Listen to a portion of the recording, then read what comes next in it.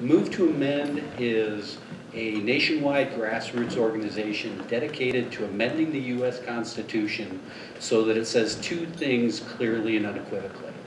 First, that rights recognized under the Constitution belong to natural human beings only, period. No corporations, no labor unions, natural human beings. The other thing is that it should say that money is not speech. That way we can and should regulate political contributions and political spending. Move to Amend is very happy to be back here at the Mercury Cafe. And before I go any further in this presentation, I would like to take a moment to say thank you to the Mercury Cafe's owner, Marilyn McGinnity. Round of applause, please. Marilyn and the Mercury staff have been ground zero for all things progressive in Denver for as long as I have been here. And I've been here since the late 80s, early 90s. I know that this year is the Mercury's 24th anniversary in this particular space, and that will be on Halloween, fittingly enough. So again, a big round of applause for Marilyn and for the Mercury.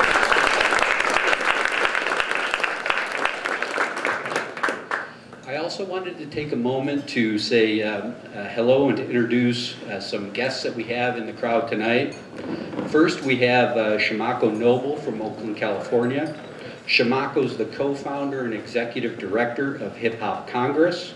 Hip Hop Congress is a partner organization of Move to Amend, and we were happy to have Shimako and others in town for a conference this weekend called What the Bleep Happened to Hip Hop, which focused on how the corporate entertainment industry co-opted and commodified hip hop music and hip hop culture in America, and how Hip Hop Congress and Move to Amend can work together to reintroduce the ideas of small d democracy to our respective groups and to American society in general. So, welcome, Shimako.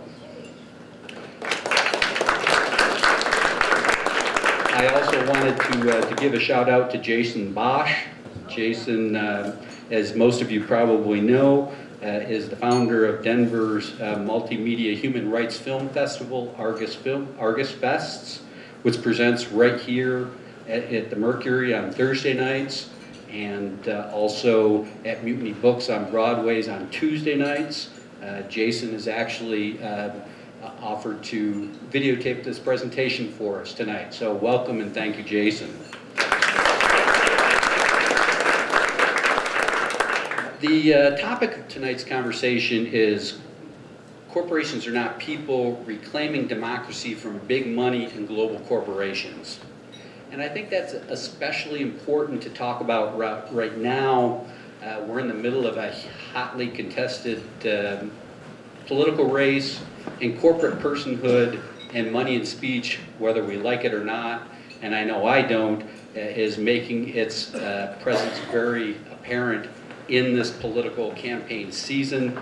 Anybody within hearing distance of a radio, viewing distance of a TV, keystroke distance of a computer internet connection knows that there's a deluge of money that is buying advertising space in every conceivable place that they can cram an advertisement about politics, and it is as irritating as it is unavoidable.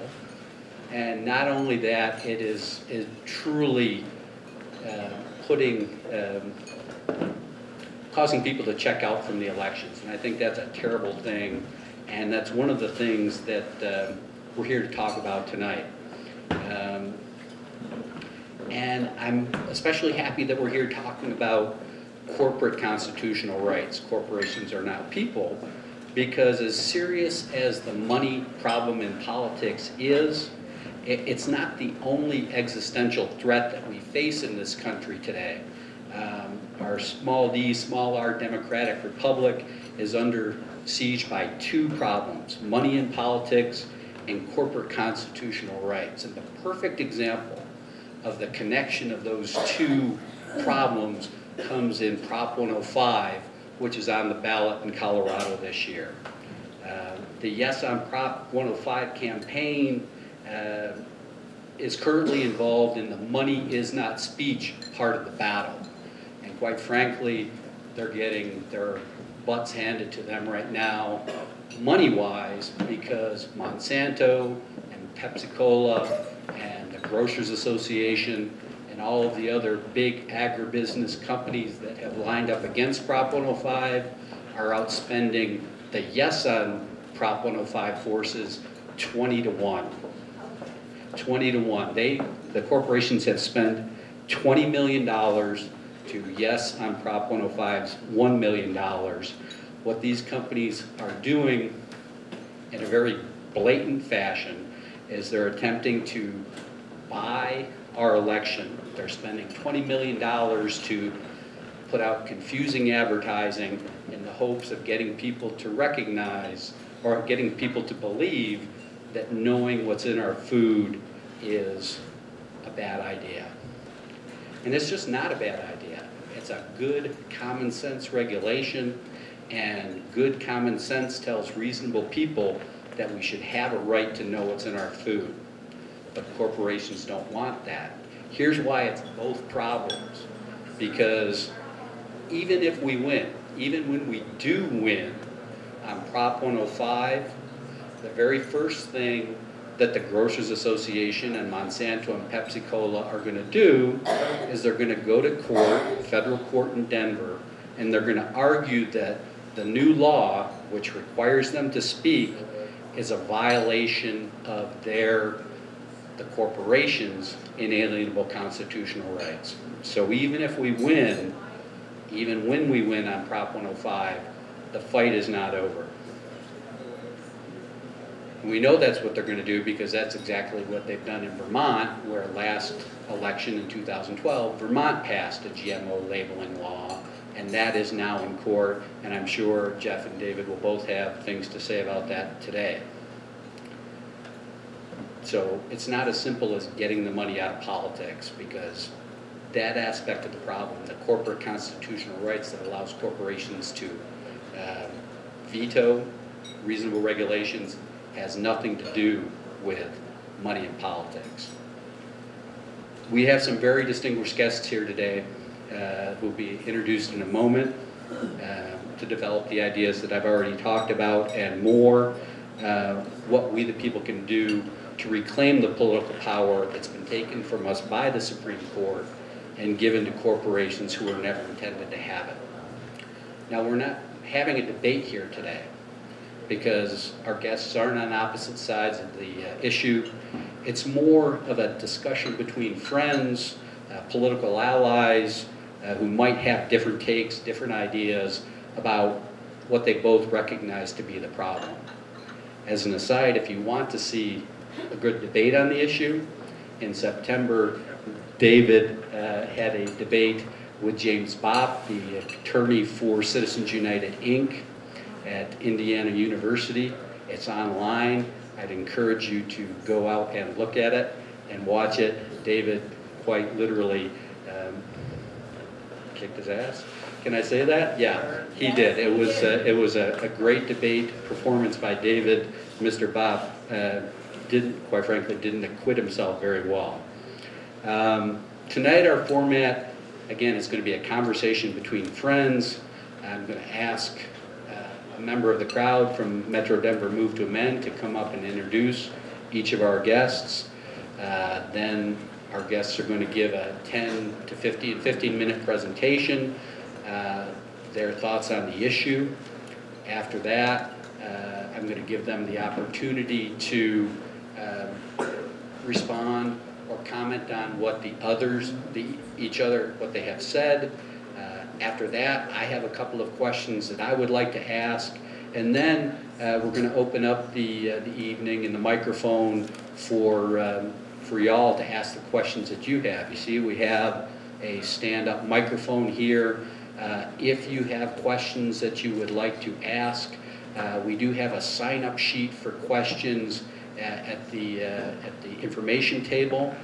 would ask that you sign up on that sheet, and then when we get to the question portion of the evening, I will call people up 4 at a time to the microphone, and then when we get to one person left in line, then I'll call up the other 4. That way we can have some orderly questions. So if you'd like to ask a question, please do sign up.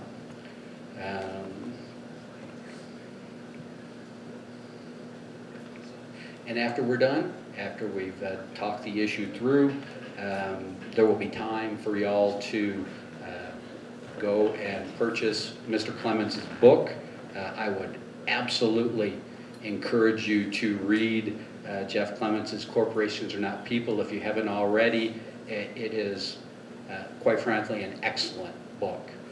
When I give a presentation on Move to Amend to groups, I say, if you want to understand corporate constitutional rights, the problems that they raise, and how we fix it, you have to read 2 books. You have to read Tom Hartman's Unequal Protection, and you have to read Jeff Clements' Corporations Are Not People. It's just one of the standard texts on the topic. Yeah, I would applaud for that too. So, without further ado, it's my honor to introduce Metro Denver Move to Amend member Hannah Weston. Hannah was a practicing lawyer and a partner in the law firm of Nadler and Weston from 1984 to 2005, and she was on the national board of the American Civil Liberties Union from 1974 to 1980. Hannah, welcome. Hi. I'm not going to take very long because Steve told us. Will we use the microphone? You want to use this? It should be on. Speak into it. Hannah, you need to turn the mic or speak into it. It's just pointing this way for the audience. Here. Thanks, Jason. Okay. Okay. I have the pleasure of introducing Jeff Clements, about whom I've heard for a very long time, and I have to admit I haven't bought the book until now. And I did buy the book now. Jeff is the chair of the National Board of the Free Speech for People organization. He co-founded that organization in 2009 after he had represented organizations who were interested in the issue in Citizens United. Is that true? You filed? It's all true. But you filed an amicus brief in Citizens United? They didn't listen to you, did they? I persuaded 4 of them. You did. That Unfortunately, didn't quite do it. In addition to being president of that organization, Jeff has written a book which we're going to see now. And in addition to that, the history of Jeff as Assistant Attorney General in Massachusetts would send you up the wall. Civil rights, civil liberties, environment, consumer rights, and many other things. And currently now, in addition to this organization, he's spending lots of time on environmental things. I want to hear what he has to say, don't you?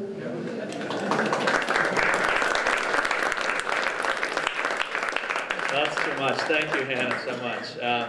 And thank you, Steve, and the Mercury Cafe, Move to Amend, my friend David Cobb. You know, and thanks to all of you for being here and all of the work I know you're doing for our democracy.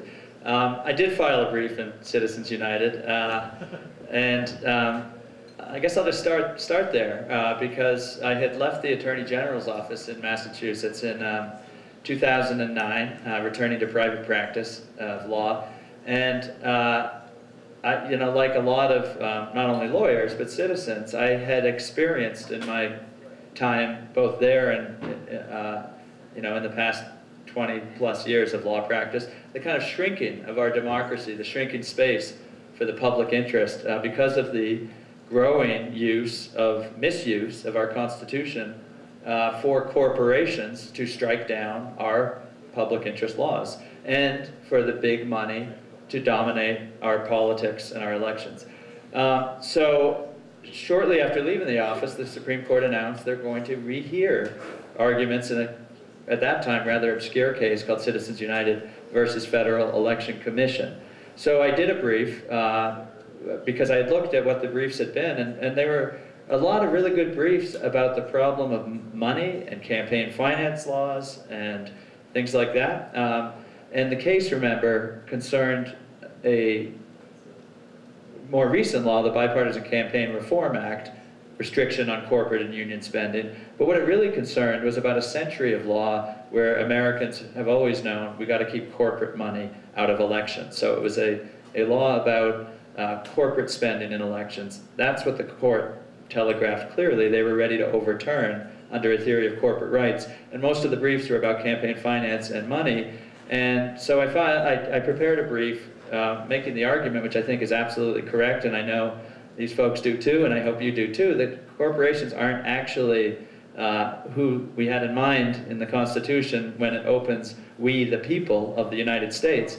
So I laid out the argument for why corporations don't actually have constitutional rights, and then kind of sent it around hoping I might have a client or two who'd be willing to sign on, because I had a good brief, but I didn't actually have organizations that were ready to go to the Supreme Court with this. So it got circulated far and wide apparently, because I got a call, the very first call, and there's this guy on the phone with this Texas accent, and he says he ran for president. He ran for president of the Green Party, and he was a lawyer, ran for the Attorney General in Texas, and he had this Texas accent. He says, "I'm doing Democracy Unlimited now." Just sounded fantastic, exactly the kind of guy I was hoping I would call, but it doesn't usually happen that way. They actually call, and he says, "I heard about your brief, and Democracy Unlimited, we'd love to sign on." This was fantastic, because I was beginning to worry it'd be, the brief of Jeff Clements and nobody else. So of course that was David Cobb. We hadn't known each other before that, but basically his response was in Texas-ese, "Hell yeah, I'll sign on." And so he was the first one to bring his organization on board, the Move to Amend, Free Speech for People. None of these things existed then, remember.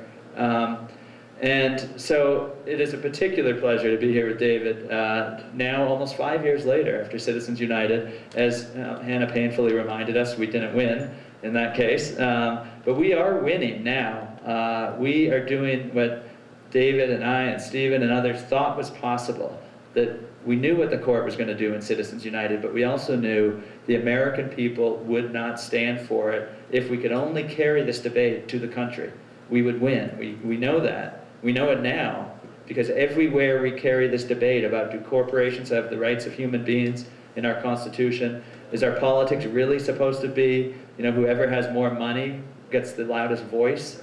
No, and Americans know that. And so if we can build this around the country, we will win. We will overturn Citizens United. And so that's what I'd like to talk about tonight briefly in my remaining time. What I thought I'd do quickly is just sort of outline, this is a new edition of the book. It's 2014, it's just out. The original edition came out only 2.5, 3 years ago, and so, some people say, well, why do you have a new edition? And my friends say, do we have to buy another one? We already bought one. And the answer is yes, you have to buy another one. And that's partly because, it's not because, my son's here and my wife Nancy, and we have 3 kids in college, but it's not because of that. It's because of, we're giving all the royalties to groups like Move to Amend and Free Speech for People who are doing this work, 100% of the royalties. So please, so please buy the book, check it out, but mostly that'll help, but as you know, in the publishing business, author royalties are not what they once were, but it will help. But what I really hope, I was so glad to hear Stephen's kind praise for the book, but more importantly, that people are using it as a tool, because that's what it was intended for. It's for every organization, every person who wants to use this book as a tool. And so the reason we have a new edition is twofold. One, really horrible stuff that we said is going to happen after Citizens United is happening. What Move to Amend said, what Free Speech for People said, what the book said, this was a disaster. The first edition said how it happened, but we didn't yet have all the data that we now have, so I want to focus a bit on that. But the second is more hopeful, and that's how much we have done together to actually carry this fight forward, how much Americans are doing, which is inspiring. It inspires me, what people are doing across the country for a constitutional amendment that will overturn Citizens United, for corporate law reform, for big reforms in our campaign finance laws, all kinds of things where people are doing what Americans do when the chips are down.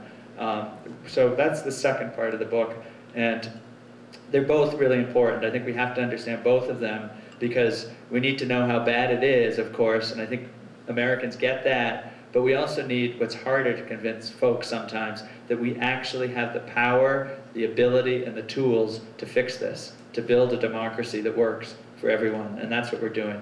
So first, the bad news. You know, we've had about 25, let me start with the two problems of Citizens United, as you know, and Move to Amend knows more than anyone, I think, is not only money in politics and unlimited spending by corporations and billionaires and some unions after the Citizens United decision, but the idea of corporate constitutional rights. So both problems. On the money, I think what I've tried to do in the book that I think isn't fully appreciated is not just the amount, about $25 billion since the Citizens United decision, local, state, federal elections, but the source of the money. And by that I don't mean ideological source or corporate source. I mean how few people are able to now participate in American politics because the source of the money is the money of unbelievably few powerful interests in this country. So that 25 billion, about 80% of political spending generally comes from about 0.5% of Americans.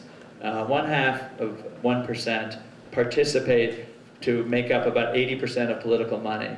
The problem of corporate money, you know, there's for times people were saying after Citizens United, well, it looks like corporations aren't really spending much in elections. You know, they're not really doing what, you heard that actually, and now we know that's not true. What they're not doing is spending it openly because Americans hate it when they do. So they're hiding it, they're running it through front groups. And about 2 weeks ago, unfortunately this didn't end up in the book because it just happened, a coder at the Republican National Committee made a mistake and put on the public part of the Republican Governors Association a document they usually keep secret, which is basically the pay list of the biggest corporations in the world to the National Governors Association, which of course runs it out into elections all over the country. And there's millions and millions of dollars, and the list of corporations reads like the Fortune 500. You know, it's Walmart, it's Microsoft, every corporation you've ever heard of is there paying their millions of dollars of election money that runs out. So when you hear the Governors Association is funding such and such attack ads, it's not, they don't get the money from $25 contributions. They're getting millions of dollars of corporate money. And we know, you know, maybe the Democrats have better coders. That's about the only difference in where the money, you know, the corporate money, you could, I'm sure, have the same list in the Democratic Governors Association or an equivalent list. So corporations are spending a ton of money. That's what we now know. We know they're doing it in even local elections. You may have heard about Chevron spending $1.3 million in a city council race in a community of 100,000 people, Richmond, California. That was in 2012. I talked to the mayor, and she's in the book, Gail McLaughlin, actually a Green mayor, I believe, and she says, and it's now confirmed, that they're back with $3 million in this year's city council race, community of 100,000 people where Chevron runs a dirty, dangerous refinery. The super PAC phenomenon, when the first edition came out, we didn't know about it. We hadn't had the 2012 election. Now we know what Citizens United, the monster it created, and the super PACs. But apart from the amount of money, again, it's the source, the narrow amount of where it comes from. Super PACs have 32 donors who contributed hundreds of millions of dollars, adding up to more than all of the donors who gave under $200 to both Obama's campaign and Romney's campaign combined. That was 3.7 million people were able to come up with $200. And remember, most people don't make contributions. Only about 4% of Americans make any contributions politically. So 3.7, which is a million, a small, relatively small number, were able to participate by giving up to $200 to presidential campaigns, absolutely wiped out and exceeded by 32 donors to super PACs who went beyond that. In total, most of the super PAC money, 90+%, came from about 3,000 donors. So what is happening is what my colleague at Free Speech for People, John Bonifaz, calls the wealth primary, where almost all Americans are excluded from that in our politics. They're not represented, they're not able to participate, and we're asked to be spectators. So that's a problem of Citizens United that we're showing both in this book and our work across the country. The second problem, as you know, is what I call the corporate veto.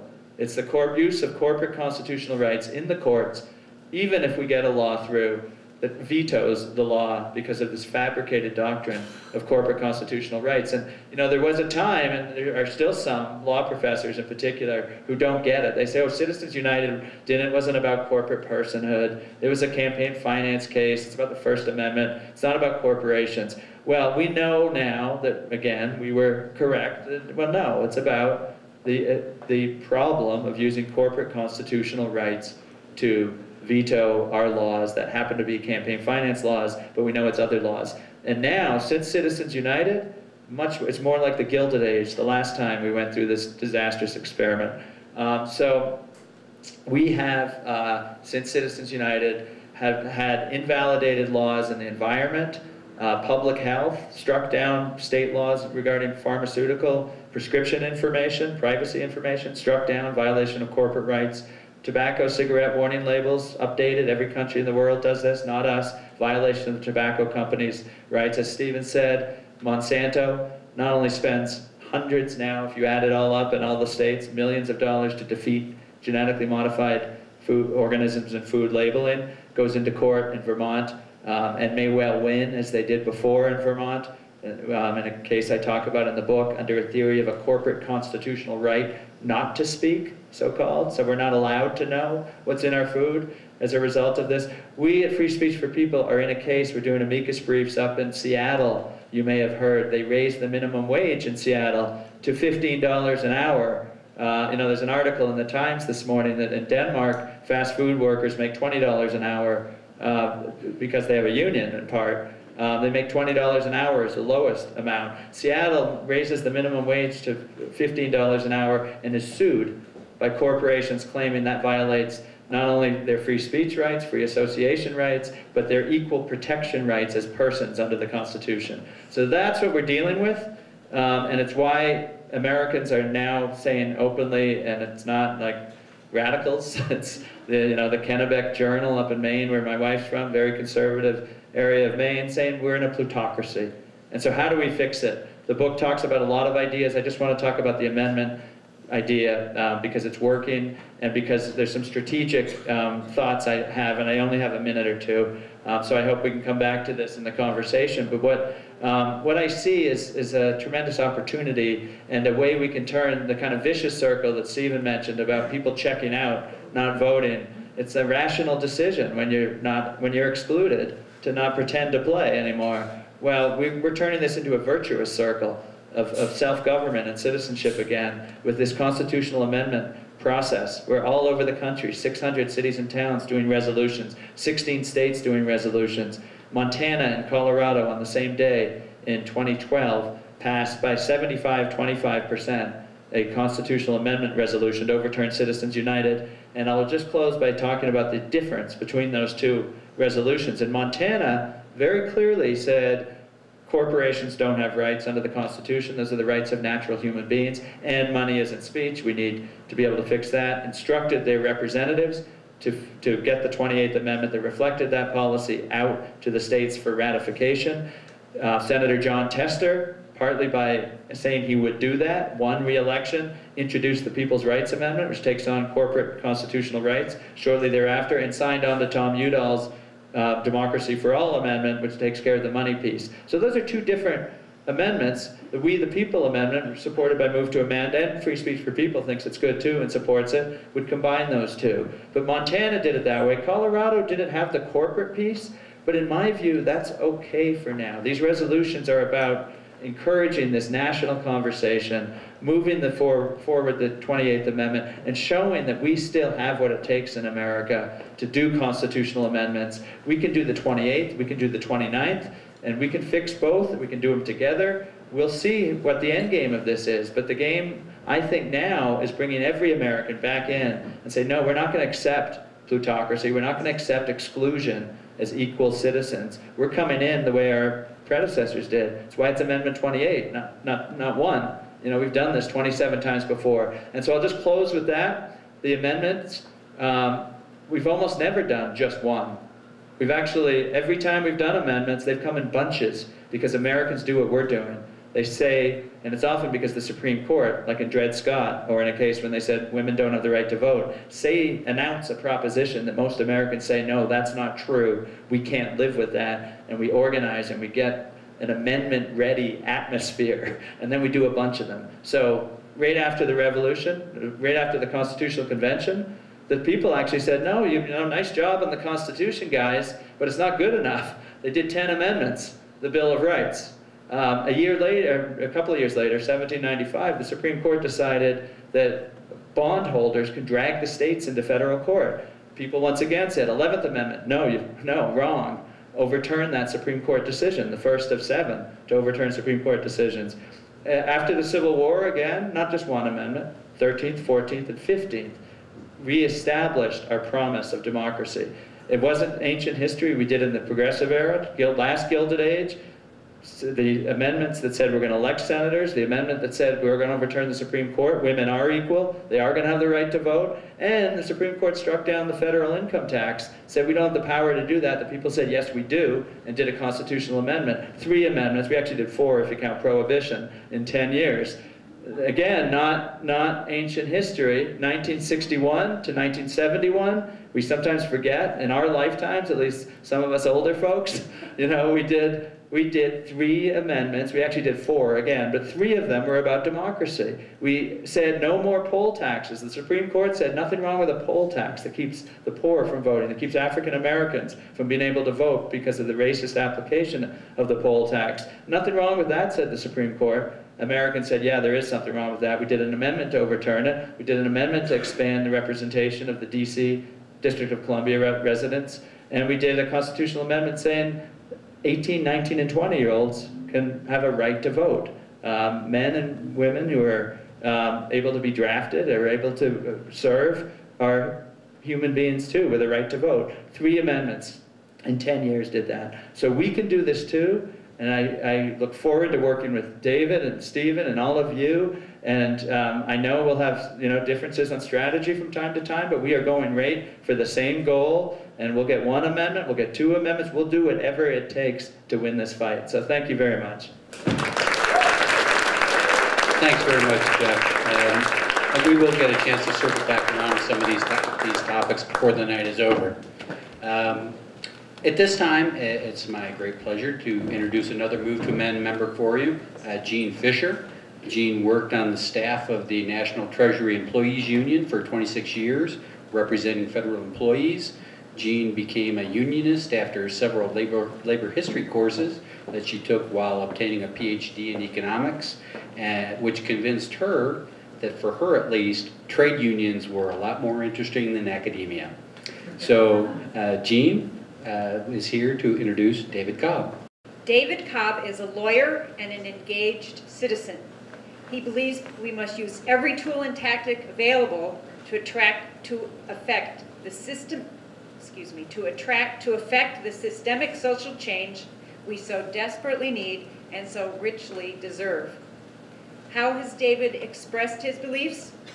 To give you just a taste, he has sued corporate polluters, lobbied elected officials, run for political office, and been arrested for nonviolent civil disobedience.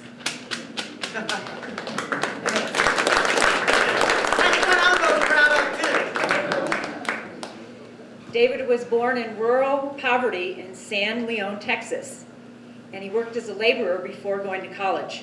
He graduated from the University of Houston Law School in 1993. He had a successful private law practice in Houston for about 10 years. And then he decided to devote himself full-time to making the promise of U.S. democracy a reality. As you heard, he ran for Attorney General of Texas in 2002. He pledged that if elected, he would use the office to revoke the charters of corporations that repeatedly violate health, safety, and environmental laws. In 2004, he ran for president of the U.S. on the Green Party ticket, and he championed the Ohio vote recount, which helped expose the flaws of electronic voting systems. David is a principal with the Program on Corporations, Law, and Democracy, known as POCLAD, and he serves on the National Planning Committee of the U.S. Social Forum, and of course, on the national leadership team of Move to Amend. Please join me in welcoming David Cobb. Thank you so much. That was so kind. I also want to step into this space and just honor and welcome a couple of folks who are here. One, two ladies. One, Chris and Coco Justino, who are supporting Steve, so I want to honor the fact that they're here. I want to recognize my sweetheart, Ruthie Engelkey, who I've known in Texas since junior high. And also, Steve Justino pointed out Shamako Noble and the work of Hip Hop Congress. I also saw Mike Word in the house, who is a poet, a spoken word artist, and a member of Regenerative Lifestyles doing cutting edge work. So I just want to welcome those people into the space as well. And Nancy. So here's the thing, y'all.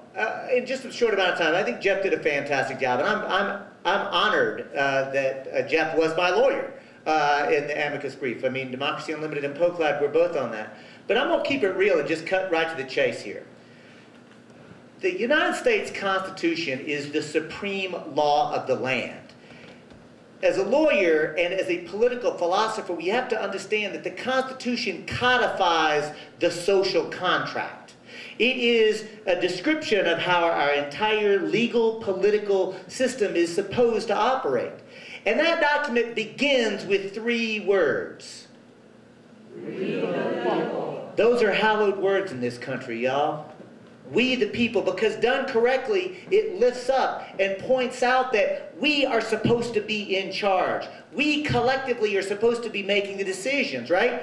And here's the thing, the short way to understand how the constitutional framework is supposed to operate, to understand the civics that we were taught, that we were claimed it was supposed to operate, it goes basically like this. We the people collectively hold all the political power. But we wisely delegate some of our power to our elected representatives, and we delegate a certain amount of power. All the power? No. Only enough power for government to perform specific duties around the public policy. And there's going to be debate and discourse over that public policy. And you know what? That's as it should be. There should be rigorous debate over what public policy we want.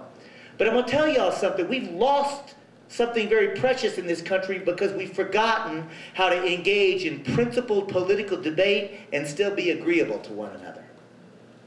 There's something really problematic where we've reduced even political discourse and yelling at one another rather than actually doing the real work of actually grappling together, right? But here's the thing, whether I like or dislike any law, if it's gone through a legitimate political process, that's the law, right? However, there's something very important.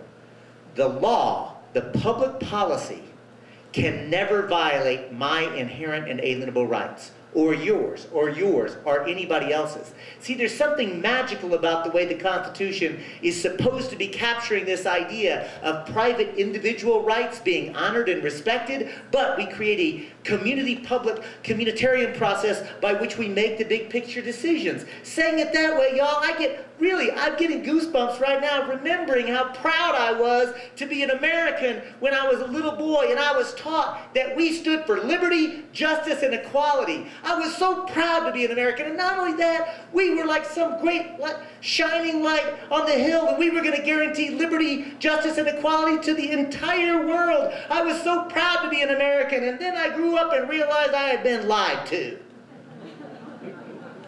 But you know what? It wasn't really a lie, right? Because I remember I've got a face and a voice that I can associate that. So instead of calling it a lie, you know the face and the voice that I associate that with? Mrs. Armstrong. She was my 5th grade teacher.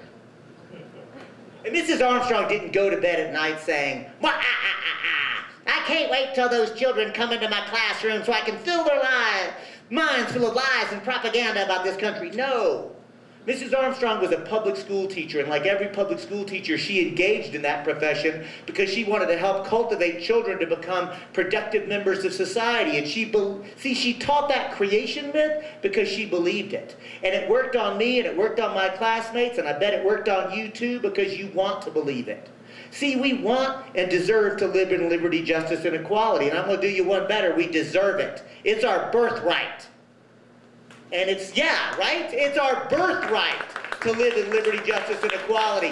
And folks, that birthright does not come because we're Americans. It comes because we're human beings.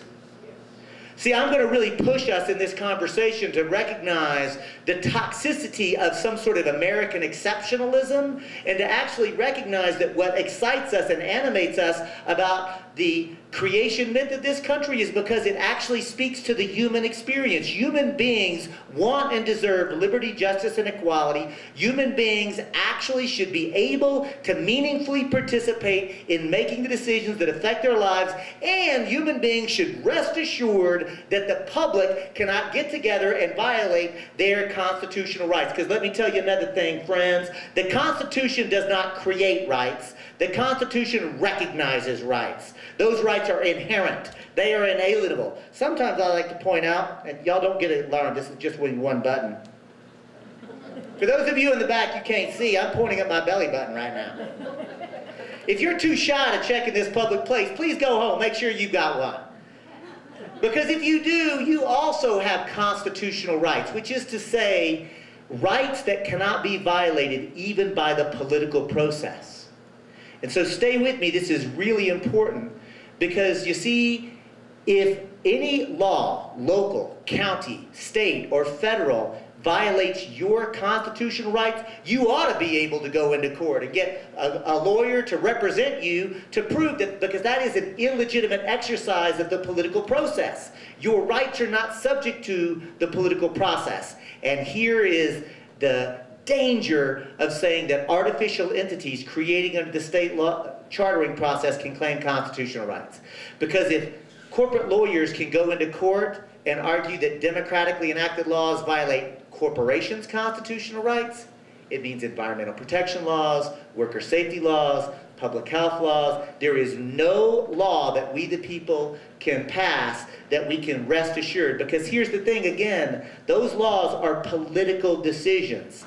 And a proper political decision is one where we the people are actively participating in the debate and the discourse and shaping it. And when the court turns a political question into a constitutional law question, they just turned us, we the people, from active participants into mere spectators.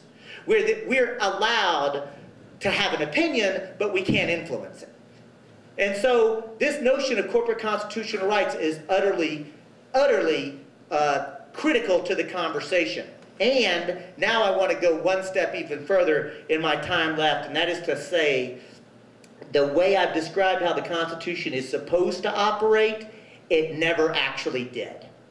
Because before I go one second further waxing poetic about the Constitution, I want to remind you that in 1789, when that document was ratified and became the social contract, who was we the people? What were their characteristics, y'all? White, male, landowners and the rich. See, here's the thing. It took social movements that were broad and deep and convicted, right? It took mass movements to actually mean all people are people. And I think that we make a mistake if we're not willing to be courageous enough to actually acknowledge that, see, the problem isn't in the framing of how the Constitution is supposed to operate, but the question of who is a legal person from jump was critical, and it was incorrectly applied, right? Incorrectly applied because, frankly, that document did not protect the indigenous human beings who already lived here and were subject to intentional, deliberate genocide. That document did not protect the Africans who were brought at the barrel of a gun in chains and forced to build this country with slave labor. That document actually codified and ratified it. That document did not protect women. It's not just that women couldn't vote. That's a trivial part of it. Women couldn't even own property. Hell, women were our property by any reasonable understanding of that word. What I'm saying is that document allowed that patriarchal system. That document allowed the exploitation of most of the working class white men. Because most white men in 1789 were indentured servants or second-class citizens at best. The point I'm making is I want to have an honest conversation. The concept that I was taught as a child of liberty, justice, and equality and what the Constitution is supposed to be, that is virtuous, and I will fight for that. I will struggle for that. I will make that promise a reality.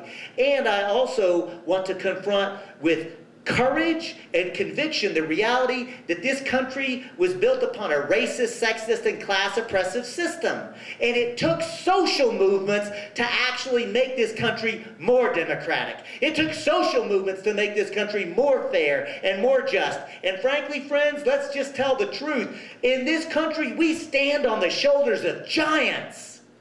People who went before us and the things that they accomplished make me awed. And I honestly think that my generation, as I look and see what we've accomplished and what we've been willing to do or not do, and I think, you know what, we don't stand very well in comparison so far.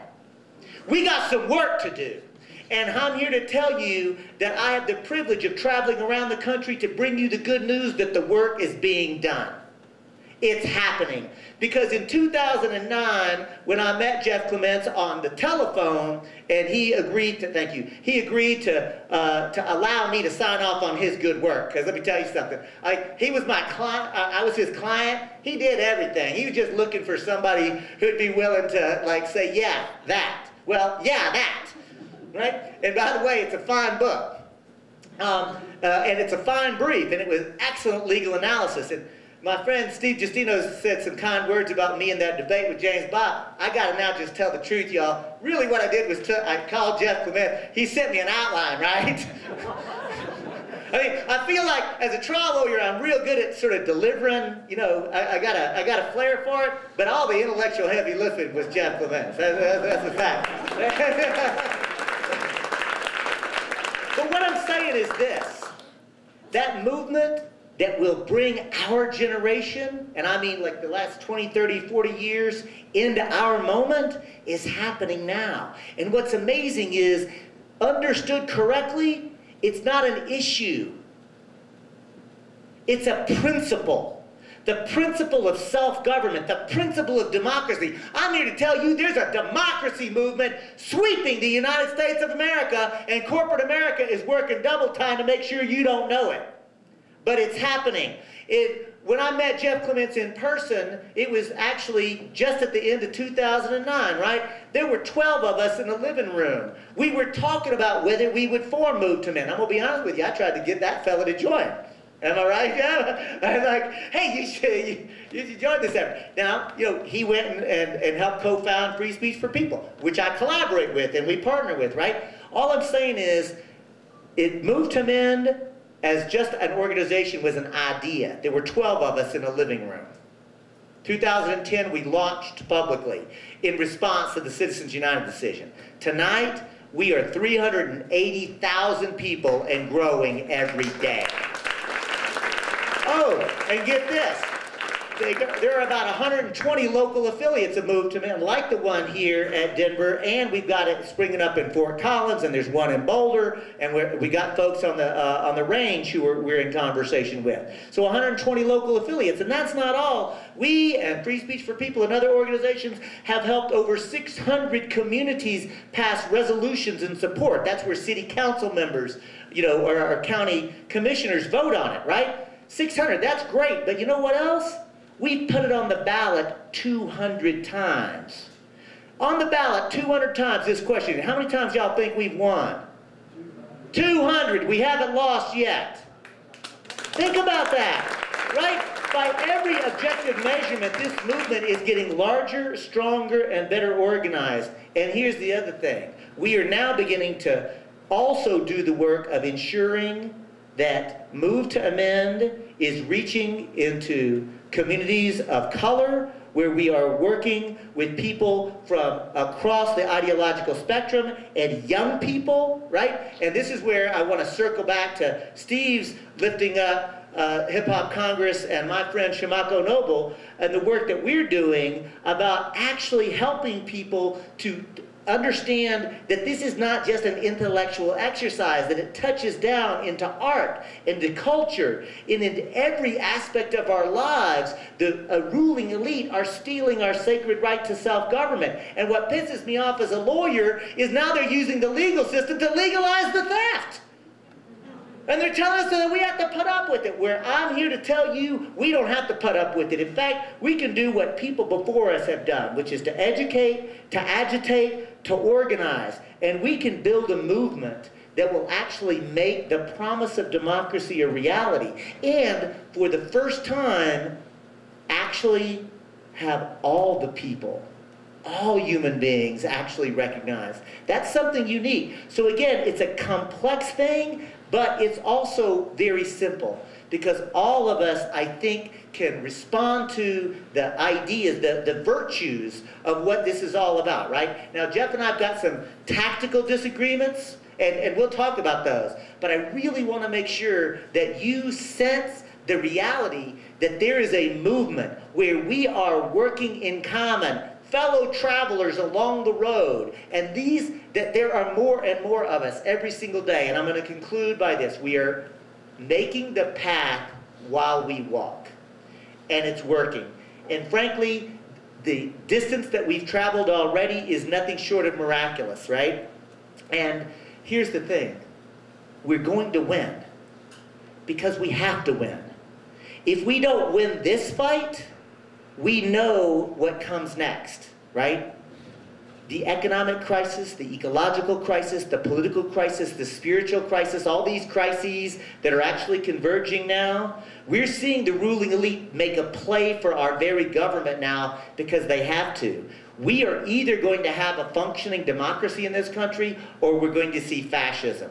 And I want to bring that word into this conversation, because I want us to be anchored in that level of seriousness about what it's going to take, and at the end of the day, to remember this. The abolitionists won.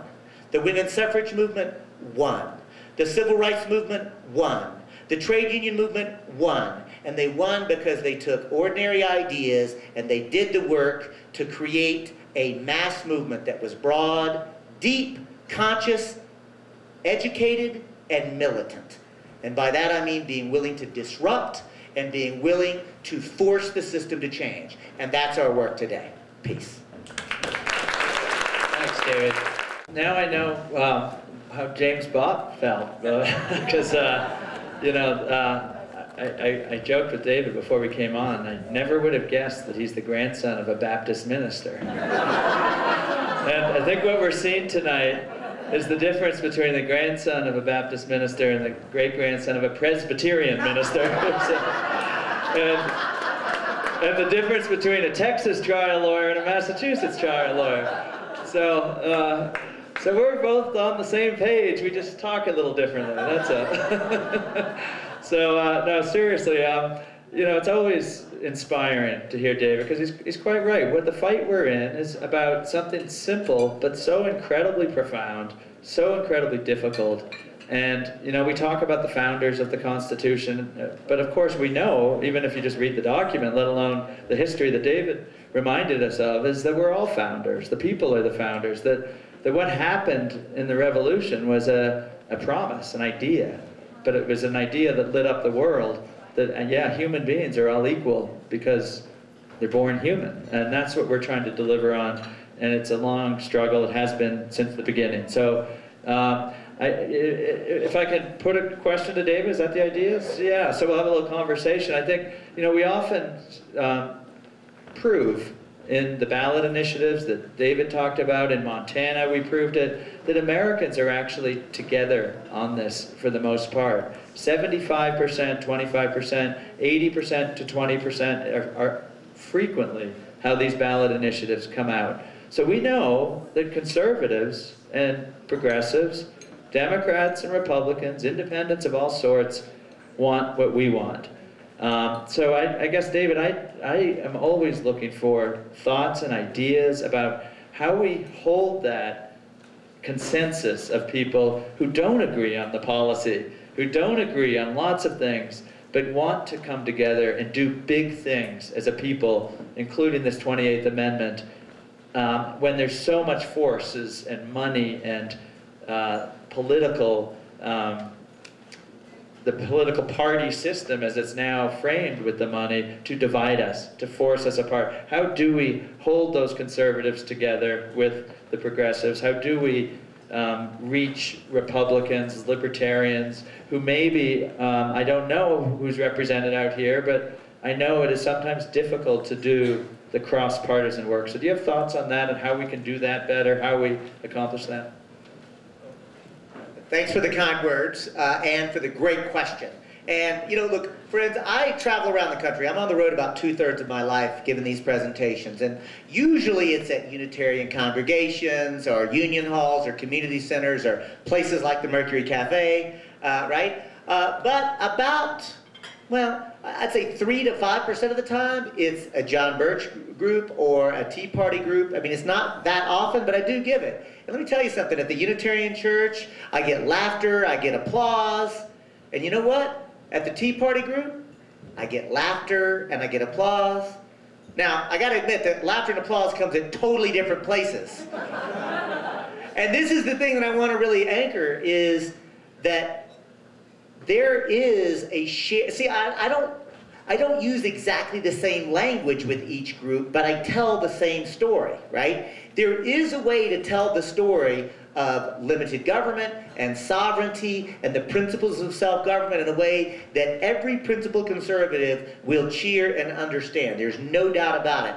And so when I am talking to crowds that I know are conservative, I always try to say, look, if you're looking for disagreement with me, we will find it very quickly, and we'll find it on policy issues.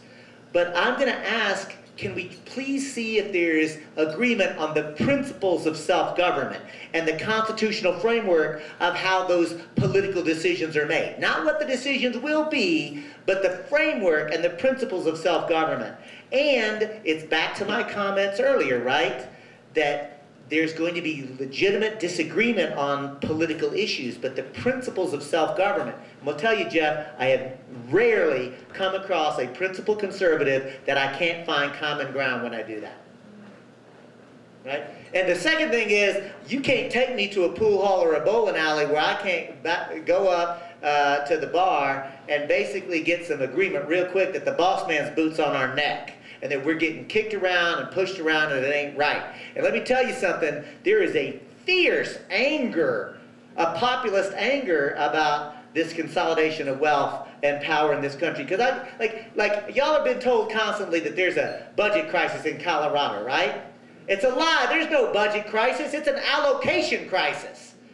Y'all have produced more wealth in this state than, it's amazing, right? It's just getting sucked up. And ordinary working class people, whether they're a Democrat or a Republican, a Libertarian or a Green, they know that. That's where our common ground is. And if you have any comments or questions? Listen, yeah, and thank you for that. Because the thing is, Jeff is already, they've done a great job of actually reaching out to conservatives. So mine is actually going to be a setup question, I think, and that is this, Jeff. I'm wondering, would you join me on a nationwide radio program to actually go to Move to Men people and parse out why it is that unions and nonprofit organizations don't have constitutional rights? And I guess the first question should be, do they have constitutional rights? And if not, why not? Thanks, David. Another great question. The answer is absolutely yes. I'd be delighted to do that. Let me just say on the cross-partisan point, I quite agree, and I find I've been all over the country too, something like 29 states, 30 states since this started. I find the same thing. Americans come together on this. We get it, and we want to fix it.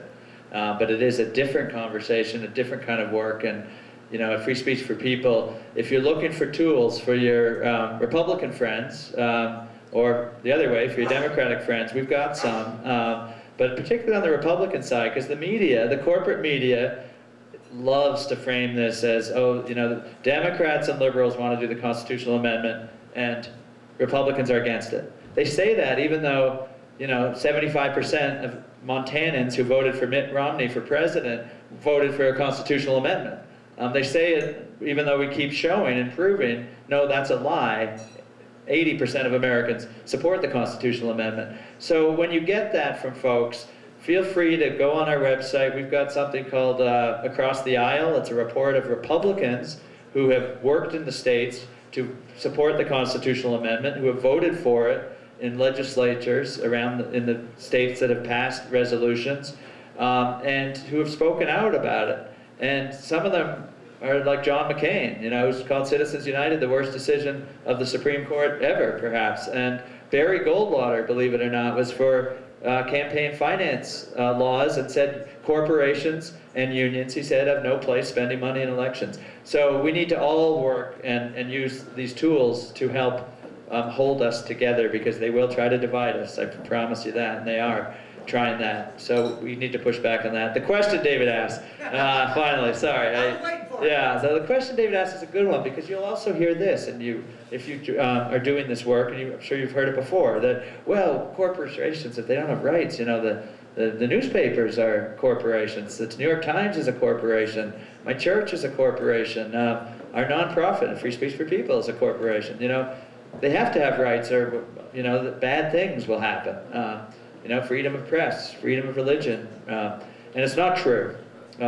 And so I'm going to be delighted to do this call, but in the meantime, you can go on the Free Speech for People. We have a legal advocacy program. In addition to the amendment, we file briefs. We're having a conference at Harvard Law School next month, bringing in law professors for a somewhat behind closed doors conversation, so they can debate this openly and among themselves, because part of the problem is the law professors and the legal academy has been AWOL for our generation, I think, as lawyers. You know, we studied, you didn't know about corporate constitutional rights in law school. You didn't, it would almost be embarrassing if you thought, you know, and that's part of our work, is to say, no, it's mainstream to be worried about corporate constitutional rights. So we're going to be doing that kind of stuff, but the short answers are, those are human rights. Sometimes we use tools for our rights. Sometimes we use, when we exercise our freedom of speech or our freedom of press, we use computer terminals. We walk into buildings that our, you know, newspaper might own, or we use a corporate entity under state law, which is another tool. The tools don't have rights for all the reasons David said. It doesn't answer all the complicated constitutional questions we'll still have, but the core of that answer is there. The NAACP defended the rights of African Americans against the state of Alabama that tried to crush the NAACP. Supreme Court said the NAACP has standing, a legal word, to make the arguments of the human beings who are members of the NAACP. It's not corporate rights for NAACP Inc., it's human rights. The court can do that. The New York Times, when Samuel Alito tried this trick of saying, well, he spoke to the Federalist Society, he said, of course Citizens United was the right decision. If we didn't have corporate constitutional rights, the New York Times is a corporation. We couldn't protect the press. Well, the New York Times answered Samuel Alito in an editorial and said, that's not true. Freedom of press is a human right, and it's the function of the press. When the New York Times versus Sullivan or other press cases, it's that function of humans engaged in freedom of press that is protected, not the corporate status of the New York Times. So there's just good arguments right back at them. Same with unions and nonprofits. These are human rights that sometimes corporate entities are in the court to make the arguments about the human beings. It's not corporate rights, though. And I look forward to that call, and would be happy to answer any questions. And there's a book out that has some of this, actually. So you can get more details here. Oh, well, thanks very much. You guys, between the two of you, just took two of the questions that I was going to ask, because I was absolutely interested in how we protect the press without the press corporations having constitutional rights. I also was going to ask about the NAACP case for that same reason. So now I'm going to make them up on the fly. One of the things that is in your book, Jeff, that I just have really incorporated into my presentations on Move to Amend, especially when I'm talking to the conservative groups that David does. I go and speak to conservative groups as well. It's a much tougher room.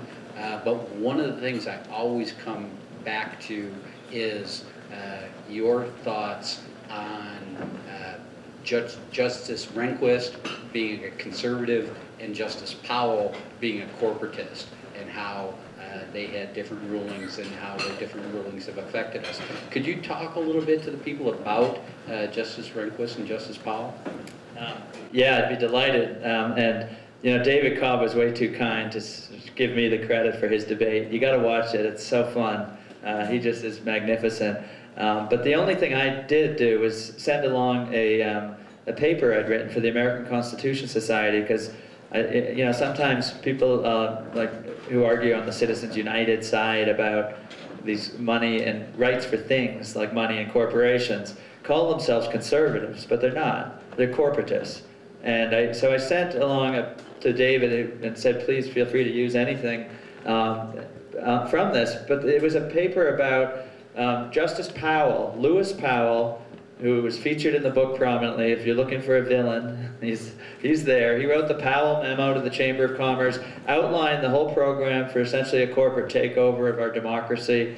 And this was before he was on the court. He was a lawyer on the boards of cigarette corporations and many other corporations, advisor to the U.S. Chamber of Commerce. And he outlined in the secret memo at the time, it's no longer secret, how the chamber and other corporate groups, using lots of corporate money for as long as it took, could essentially do what he said, use activist-minded Supreme Court justices to transform the social, legal, and economic arrangements in America. It's a paraphrase, but not quite. I mean, it's almost exactly those words. He was then appointed to the Supreme Court the same day as someone who was called and is conservative, who's now passed away, Justice William Rehnquist, appointed by Richard Nixon the same day. Lewis Powell went on to write 4 key decisions in the space of about 8 years that created the idea of corporate free speech rights that led in a straight line to Citizens United. Many years later. These were in the late 70s or 1980s, cases striking down environmental laws, striking down a corporate spending on ballot initiatives law in Massachusetts under a theory of corporate constitutional rights. And it's a really interesting story. 5-4 decisions. The leader of the fight trying to stop this and warning where this was leading to was William Rehnquist, the conservative justice. Dissented in every one of those cases. Said in much less fiery and interesting words than David did, but basically the same point, that these are human rights in a republic. If we give them to corporate entities, we flipped things around where the economic now is ruling over the political rather than the other way around. And so he warned over and over again of this. And in fact, it wasn't until he died and another Arizona conservative, Sandra Day O'Connor, went off the court that Chief Justice Roberts and Samuel Alito came on the court, and we got Citizens United overturning 2 of the decisions that Chief Justice Rehnquist helped make sure we're slowing down this train wreck of corporate constitutional rights. So it's an interesting story. Another thing you can offer to your conservative friends, or if you are conservative, check it out. There's a big difference between a corporatist and a conservative, and those 2 justices really symbolize the difference. Yep, absolutely. David, any thoughts on that? I think Jeff nailed it, but I have nothing to add. Okay, yeah, that's fantastic, and I take that from that book, and it's just a great passage and it's a lot of great ideas. But something that Jeff said about this secret Powell memo and how it basically laid out the corporatist. See, it's even easy for me to fall into that habit of saying conservative. We have to train ourselves to be careful in our language, because what we're talking about is a corporatist takeover of American political system, not conservative. And that's something I wanted to address, and I think I'll address that to David. There's a political philosopher named Sheldon Wolin, and Sheldon Wolin has said basically that a corporate coup d'etat has actually already taken place in this country, and he calls it inverted totalitarianism, and that's not like totalitarianism from the 40s where people were in jack boots goose-stepping down the street and putting people in concentration camps, but it's a corporatism, a fascism that leaves all of our political symbols and structures in place. We still have electoral politics. We still have an independent judiciary. We still have free press in the Constitution. But all of those structures and symbols are for show. And that in reality, a very small group of corporate and moneyed elites are actually making the important decisions that govern our lives behind the scenes. I'm wondering whether you agree with Loan's assessment, if you think we're already there, do you think that we're headed in that direction, and if we're already there, what really can we do to change things? Well, thank you, Steve. So I'm going to take that head on, because I think that the structures, like we have some structures available. We should use every tool in the toolbox, right? I mean, it did make me happy whenever during the introduction that Jane gave that, you know, when it was announced that I had been arrested for nonviolent civil disobedience, that I got a little splattering of applause there, because it's like, yeah, I'm proud of that, right? I am proud of that. And not out of some testosterone kind of thing, but because I really am willing to put my body on the line whenever it makes sense, right? And I say that entering into the conversation to really say, look, I vote, right? And I hope you do too. And I hope you encourage other people to vote. We've got to be willing to vote. We've got to vote. And I want to say this very bluntly. If you want systemic change and all you ever do is go and pull a lever every 2 to 4 years, honestly, y'all, you're wasting your time. But there's a corollary to that. If you want systemic change and you don't take the opportunity to vote for candidates who are going to champion that systemic change, you're wasting an opportunity. Right? So we've got to actually break out of this idea that either we do direct action or we do voting, or you do deep education, or you do civic engagement. So I think that we have to do everything, and part of the reason that we have to do everything is because the crisis is so acute. And I want to be very candid here. Like, I look at it this way. Principled liberals have been sold out and lied to by the uber ruling elite of the Democratic Party, who are basically taking their marching orders from the corporations and Wall Street America and the big bankers. And you know what? There's a corollary to that. And that is that principled conservatives have been lied to and sold out by the ruling elite of the Republican Party, who are taking money from the same corporations, the same Wall Street America. And it circles back to this. Jeff's exhortation to us to be willing to talk to principled conservatives and find the common ground. Because these days, the conversation and the real debate ain't left versus right, it's up versus down. Right? That's the real fight that's going on today.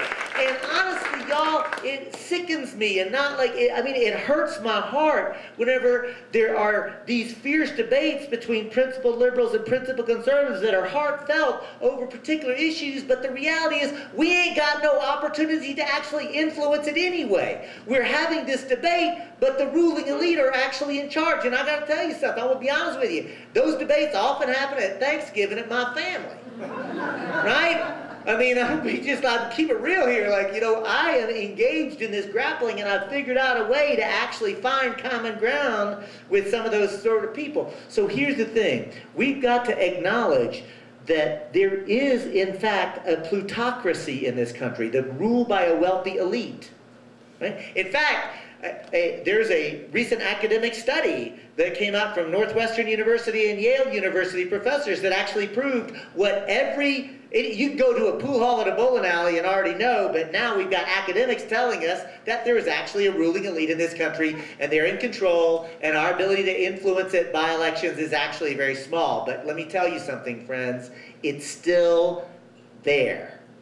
We have got to be willing to use the ballot box, and we've got to be willing to engage in art and culture to inspire people, and we've got to be willing to engage in deep education about history and where we've been and where we're going and what the possibilities are, and we've got to be willing to create alternative institutions. Again, I mentioned Mike Word earlier, but the regenerative lifestyles that is going on. I mean, community-supported agriculture, alternative building practices, credit unions, cooperatives. I mean, all of these things. Here's what I think. I think that we have to be willing to engage simultaneously in fighting harms, abuses, and exploitation every time it presents itself.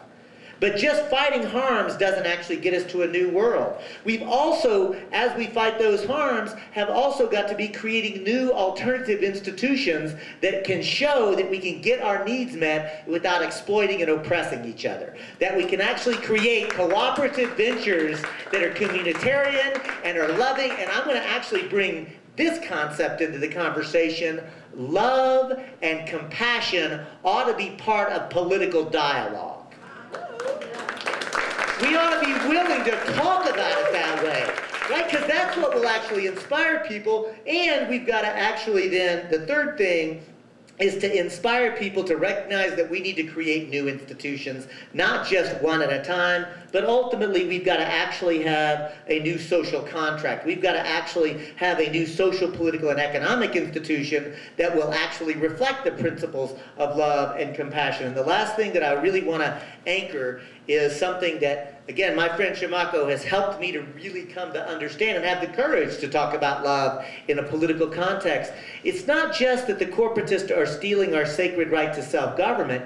They're trying to steal our ability to imagine a world based on love and compassion. And we've got to fight to claim that. We've got to fight to claim our own humanity. And whenever we do that, all of a sudden these trivial differences between a D and an R next to your name begin to sort of fade away into irrelevance. So that's what I think. And Jeff, what do you think about Roland's assessment, and what can we do?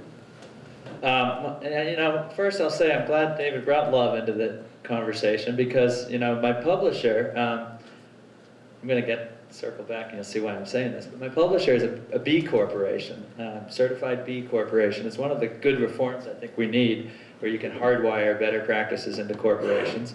And they have this, they're really good in lots of ways. It's Barrett Kohler up in San Francisco, and they, one of the things they do is they send the manuscript out to 4, 5, 6, you know, peer review kind of stuff, which not a lot of publishers do anymore.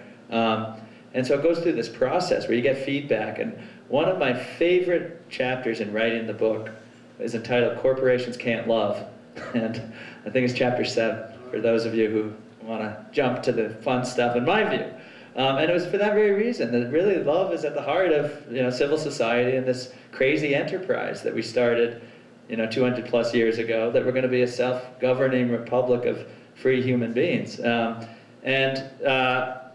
One of the feedback from one of the reviewers in the manuscript said, "What's this chapter 7 love stuff?" I mean, that's got to go.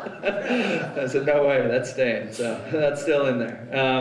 The question was about, you know, as I said, I don't know what kind of labels we want to put on it. You know, frankly, totalitarian doesn't help but summon up for me horrible images that I hope we're not at and never will be from the mid-20th century, when millions and millions died under experiments in totalitarianism.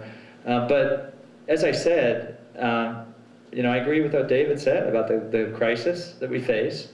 I agree with the word plutocracy. As I said, I alluded to, I think, but I was speaking in Central Maine, as I mentioned, and it's kind of a conservative place, and you know, one of the lines I use is plutocracy, and that study that David mentioned. I was wondering, can I use plutocracy in a conservative Central Maine town? And that morning I opened the Kennebec Journal, which is an old newspaper out of Waterville in Augusta, Maine area, and I turned to the editorial page to kind of get the flavor of what's going on, and I'm reading, they have an editorial about money and politics, and they in the editorial they're saying that the same people and corporations who benefit from the current economic policies are the same very few people who are empowered by the Citizens United decision to prevent any change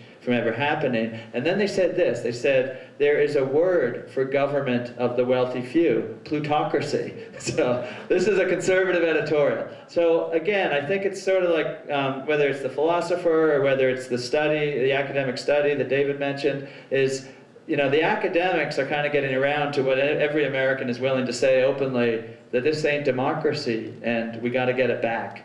So that's what we're working on, and we are going to get it back. I know we will.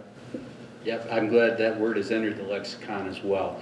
We're now going to open up the floor for questions. We do have Ken Blakesley, who has signed up for to ask a question. So if Ken, if you're still here and you want to come up, please do. Otherwise, if anybody else has questions that they'd like to ask, please come on up. Can you ask from here? You could ask from right here, sure. And, you know, before we get underway, Ken, I want to ask, hey, Steve, what did I charge you to come here today? No. Jeff, what did you charge? Zip. And I also want to, zip, yeah, nada, nothing. Jeff's book, I want y'all to understand that the sales of the book today, you're actually donating it to the movement, right? I'm going to put a check in a box. I hope it'll be a box. Yes, and so here's the thing. So he's going to put, so please make sure, and he's going to stick around and sign it afterwards, right? But here's the other thing I'm going to do, y'all. Like, in my tradition, my grandfather, we would call this entire program a free will gift. This is a gift to you, and we hope that it's nourishing to you. We hope it's inspiring to you. But you know what? We still like to eat. And so, you know, what we're going to do is a free will gift offering. And I think Rick is going to come up with a donation, and we're going to pass it around. And if you are inspired to make a donation, please do. If you don't want to, don't. I want to be very clear, right? Like, please don't leave just because we're passing around a little hat, right? I mean, but we are going to just pass this around and ask for a donation to the movement, because believe it or not, the corporations are not funding this movement. Right? And honestly, the ruler, the wealthy, a few, are inspired, but most of the ruling elite like it just fine too. Ordinary people are actually building this movement. And the second thing, my sweetheart Ruthie has actually, technology's so crazy now, we can take a credit card. So if you, Ruthie is over there in the corner, you want to wave like that. If any of you are inspired, you don't have a checkbook with you, you can write a check to move to men, or if you don't have cash with you, a credit card is available. And so here's the thing, don't give till it hurts, because I hate when I hear that. I hope nobody hurts.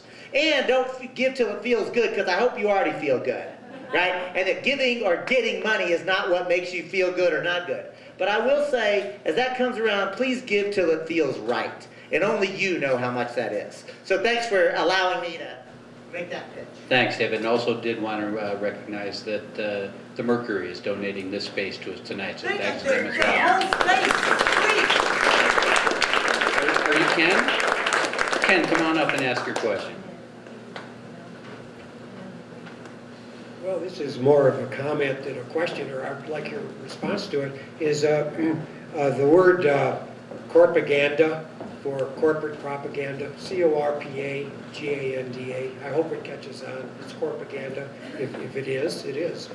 And the other one is a word to rival corporation, and that would be a cooperation instead of a cooperative. A cooperation is cooperative. So the cooperation will rival a corporation, ideally, in time. And the other thing is bottom line feeding, in terms of the worst of corporations, where that's the only measure of their worth is how much profit they make, and that's essentially it. Thank you. And I love your lawyerly articulation. It's good. I like Amen. it. Amen. Amen. Yes. All right. Does anybody else have a question or comment they'd like to make? Well, oh, please Here we go. come on up. The mic to the stage, hopefully should be Does it working. work? Okay, so our representatives and senators have been pretty unresponsive to Amendment 65 in Colorado. We have Senators Udall and Bennett, who did move forward on a resolution in the Senate, but in our House we only have Representative Perlmutter, who has done anything. And the rest, both Democrat and Republican, have refused to say anything. What would be your tactic to engage them further in this discussion, being that it did pass 74% in all of Colorado? Every county had a majority. What would you do?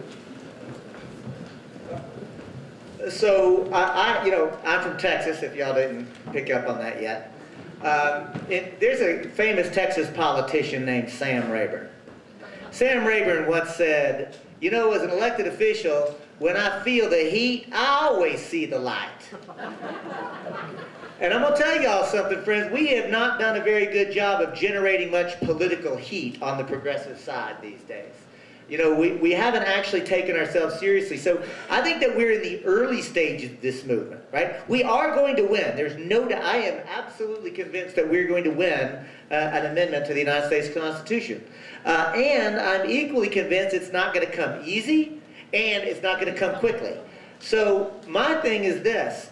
I spend a lot less time worrying about lobbying existing elected officials as I do building a mass movement that is so large and so powerful and so pervasive that we're no longer chasing them, we're forcing them to react to our movement. Because one thing I do know as an organizer, whenever I want to try to get an elected official to do anything, if you really want to get them to move, build a parade and they'll break their neck to get in front of it.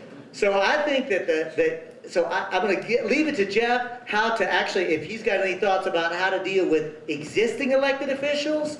But I can tell you this, our effort at Move to Amend is actually to recognize that the members of Congress who are going to propose the We the People Amendment are not yet in Congress. But they are already born. And they're probably already serving in state legislatures, and they may be serving in county commissioners or city councils. In other words, we've got to find those genuine champions and give them the support that they need, the inspiration that they need, and build the parade that they can feel comfortable that they're going to be representing. That's how I think. Yeah, I think that's all important. And as David said before, we need to do everything. And one of the everything things is, when we get a win, like a resolution, is we don't just call it a win and be done. So I think the questioner is quite right to say the people of Colorado spoke very loudly with Amendment 65. And so what is wrong? Why isn't every representative jumping in front of that parade? And I think what I'd suggest is it's a different answer for each of them, because it's not a national organization asking them to vote a certain way. It is their people in their districts. And maybe it's not people who've been involved in Free Speech for People or Move to Amend or anything yet, but their constituents just voted 75%. So I would think if you got a Republican, you want to get some Republicans from that person's district to join you in a meeting, and you might need to persuade them about what the meeting's about and how we can persuade this Republican congressman to do something that's hard for, if he's going to buck the national Republican position, which is not the same as the Republicans in America. It's the National Party trying to stop this amendment movement and stop reform. But many Republicans are with us on this, so get some Republicans to join a meeting and present the resolutions from the communities in that district, and if there aren't any, organize some resolutions in the communities in that person's district. If it's another party, or find out locally who has influence with that representative and talk to them. Maybe it's a business person, maybe it's faith leaders.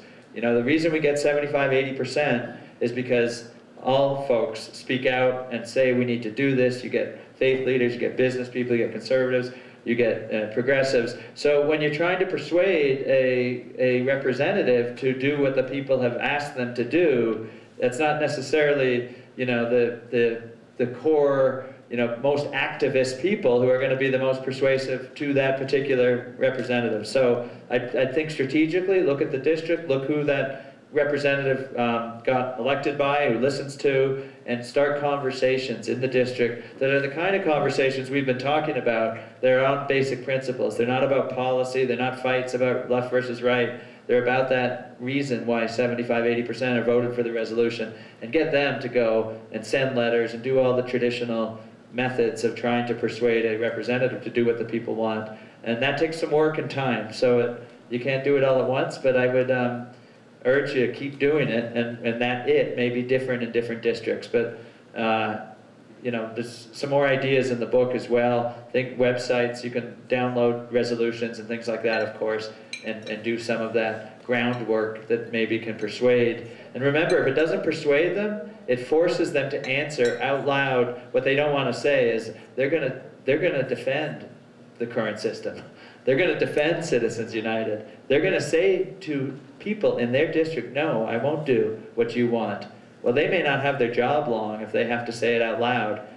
So that work is really worth doing, whether you think you can persuade that particular representative or not. What you're doing in that process is also bringing people together on this issue that will get the Congress, that will get this amendment out 2/3 eventually. And that's probably a good segue for me to tell you what Colorado Move to Amend and Metro Denver Move to Amend are doing along those lines. It's great to hear what Jeff and David had to say, because that's exactly what we're doing. We have a committee called the Pledge to Amend Committee, and Pledge to Amend Committee has sent multiple letters to every single person running for your federal delegation here in Colorado, asking them to commit to pledging to support the We the People Amendment. And we have not gotten a response from any sitting member of our congressional delegation, Democratic or Republican. We have gotten some pledges of support, however, from candidates. Vic Myers in CD4 is a supporter of Move to Amend. If you live in CD4, please consider Vic. General Irv Halter in CD5 has pledged to support the We the People Amendment, as has Abel Tapia out in CD3 on the Western Slope. So there are candidates out there for you to vote for, and I would suggest that you should if this is an important issue to you. At the governor's level, the only pledge of support we have is from Green Party candidate Harry Hempy. So you should all consider giving Harry your support in his race for governor. We do those kinds of things as Metro Denver Move to Amend. We set up meetings with state and federal legislators, and we bring people from their districts into their office, and we sit down and we talk to them about the need for amending the Constitution to say corporations are not people and money is not speech. And at this point, they have all listened politely and nodded, but we haven't been kicked out of any offices yet either. So we consider that a plus. So as we send you out into the night tonight, thank you very much for coming. If you like the idea of Move to Amend and you want to get involved in Metro Denver Move to Amend, we have a very active affiliate here in Denver. We meet the third Tuesday of every month at the Unitarian Universalist Church at 14th and Lafayette. We would love to have you come out and have you put your shoulder to the wheel and help us make this happen, because we all know that it does need to happen, and it's going to take all of us to do it. So thank you all very much for coming. Thanks for your rapt attention. Thank you to David. Thank you to Jeff. Thank you to Marilyn and the Mercury. Have a very good night, folks. Absolutely, and Jeff will be here signing his book, so if you have a copy, I saw some people bring the original version in. I'm sure but I'm sure he'll sign the old one as well. So thank you so much for your time.